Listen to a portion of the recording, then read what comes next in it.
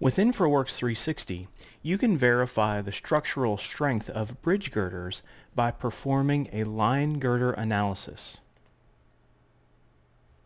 Now that the analysis is complete, I can click on individual girders within the model to view information about that girder. We can also see the color coding that's been applied to the girders, indicating the performance of the girders. Notice the girders in red indicating a problem with the girder design, corresponding with values that show up in red in the results.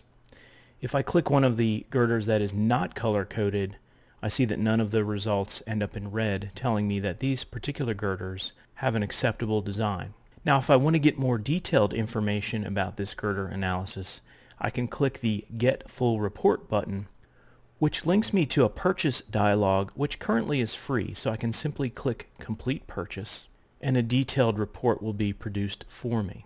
The report ends up on my desktop in the form of a PDF, and I can scroll through it, or I can navigate the table of contents to view the different information available in the report.